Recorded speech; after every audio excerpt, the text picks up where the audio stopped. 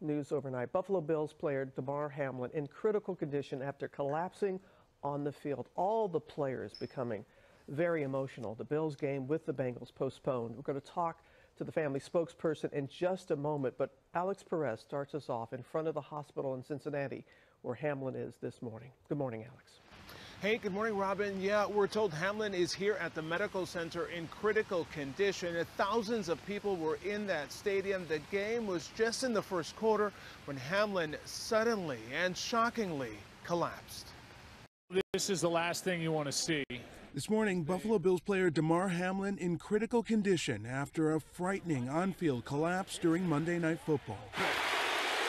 To midfield and lowers the shoulder. The 24-year-old safety collapsing in the 9th minute of the game after tackling Bengals receiver T. Higgins on what appeared to be a routine play. Hamlin at first getting back on his feet, but 3 seconds later he fell backwards onto the field.